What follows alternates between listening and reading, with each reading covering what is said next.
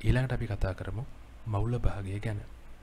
මවුල භාගය තමයි මේ අපි කතා කරපු ස්කන්ධ භාගය, පරිමා භාගය සහ මවුල භාගය කියන තුනෙන්ම ඉතාමත් විශේෂ වෙන තියරි කොටස. මොකද මවුල භාගයෙන් ගොඩක් ප්‍රශ්න අපෙන් අහන්න පුළුවන්. මවුල භාගය කියලා කියන්නේ මිශ්‍රණයක් තුළ ඇති යම් සංරචකයක මවුල මුළු මවුල ගණනට දක්වන අනුපාතය.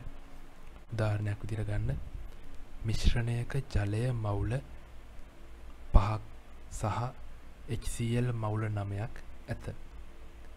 අපිට පුළුවන් මවුල භාගය X H2O කියලා ලියන්න. මවුල භාගය කියන අපි දානවා X. එතකොට X H2O සමානයි මවුල 5 බෙදීම මුළු මවුල ගණන සමානයි 9.514යි. උත්තරය අපිට එනවා 0.36ක් විදිහට. එතකොට HCl වල මවුල භාගය අපිට එනවා 9 බෙදීම 14ක් සමාන 0.64ක් විදිහට. හරි. ඊළඟ ගාන බලන්න. වායු මිශ්‍රණයක ස්කන්ධය ග්‍රෑම් 10කි. එහි H2 මවුල 0.9කි. ඉතිරි වායුව CO2ය. CO2 හි මවුල භාගය සොයන්න. මේකදී අපි මොකද කරන්න ඕනේ? ඉස්සෙල්ලාම H2 වල ස්කන්ධය හොයන්න ඕනේ.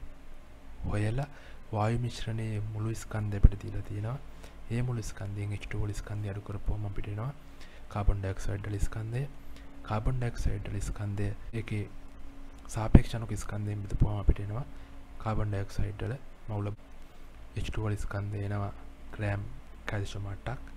කාබන් ඩයොක්සයිඩ් ස්කන්ධය එනවා 10 අඩු කිරීම 1.8 සමානයි 8.2 ග්‍රෑම්. කාබන් ඩයොක්සයිඩ් වල සාපේක්ෂ අණුක ස්කන්ධය එනවා 44 ග්‍රෑම් මවුලයට. එතකොට CO2 මවුල ගන්න අපිට හොයන්න පුළුවන්.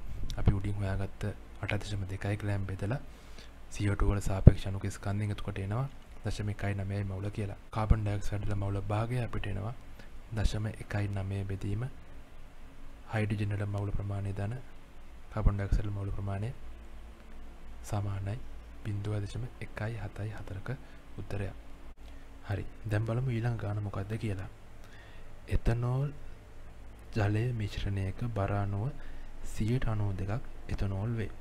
මවුල භාග සොයන්න. දැන් අපි මොකද්ද කරන්න ඕනේ?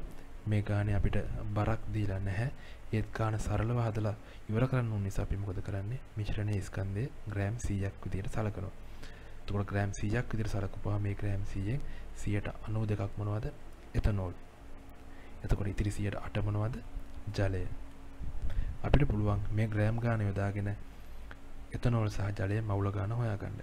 එතනෝල් මවුල ගාන එනවා ග්‍රෑම් 92 බෙදීම එතනෝල් වල සාපේක්ෂ අණුක ස්කන්ධය කියන්නේ 46යි. අපිට එනවා මවුල 2ක් කියලා උත්තරයක්.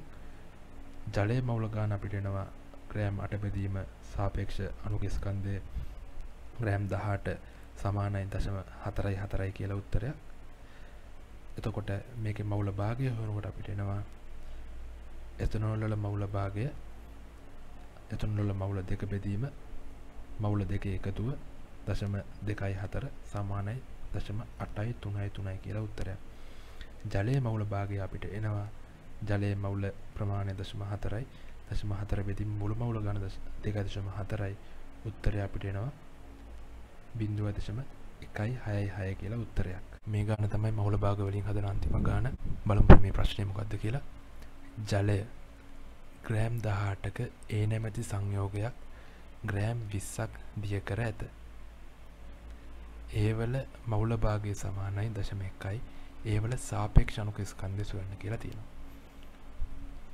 දැන් අපි ගමු ඒ වල සාපේක්ෂ අණුක ස්කන්ධයෙන් හොයන්න තියෙන්නේ. සාපේක්ෂ අණුක ස්කන්ධය කැපිටල් M විදියට ගමු. දැන් අපි මොකද කරන්නේ? කලින් ගණන් හදපු විදියට අපි හදාගෙන යනවා.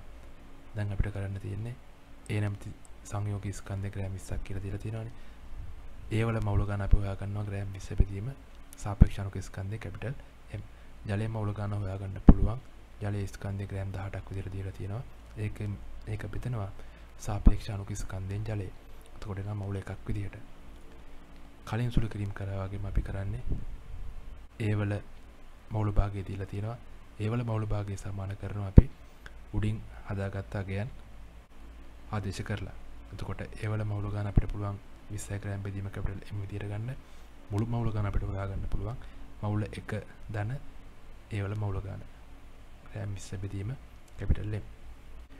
මේක සුළු කරගෙන යනකොට අපිට එනවා 0.1 කැපිටල් M මවුල සමානයි ග්‍රෑම් 18යි කියලා උත්තරයක්. මේකේ කැපිටල් M සමාන වෙනවා ග්‍රෑම් 18 බෙදීම 0.1 මවුල කියන අගයට. ඒ කියන්නේ මවුල උඩට ආවම මවුලයට වෙනවා 18.1න් බෙදුනහම 180ක් වෙනවා. කැපිටල් M කියන්නේ ග්‍රෑම් 180යි MOL ඍණ 1. දැන් මම කියන්න ඕනේ වැදගත් කරුණු කීපයක්. ස්කන්ධ භාගය, පරිමා භාගය සහ මවුල භාගය කියන අයට කිසිම ඒකකයක් නැහැ. මොකද උඩ සහ පහළ කියන දෙකේම තියෙන එකම ඒකක. එතකොට ඒකක එකිනෙක අහුසි වෙලා යනවා. ඒ වගේම තමයි ස්කන්ධ භාගය, පරිමා භාගය සහ මවුල භාගය කියන හැම එකක්ම එකට වඩා අඩුයි. එතකොට සංයෝගිකයේ තියෙන ඔක්කොගේම මවුල භාගවල එකතුව එකට සමාන වෙනවා. මිශ්‍රණයක තියෙන පරිමා භාග සියල්ලේම එකතුව එකට සමාන වෙනවා. සංයෝගයක තියෙන ස්කන්ධ භාග සියල්ලේම එකතුව එකට සමාන වෙනවා. හරි. මම අද කරපු විෂය කරුණුවට අදාළව පසුගිය විභාග ප්‍රශ්න පත්‍රවල තියෙන විභාග ගැටලු විසඳන්න ඔයාලට පුළුවන් වේවි.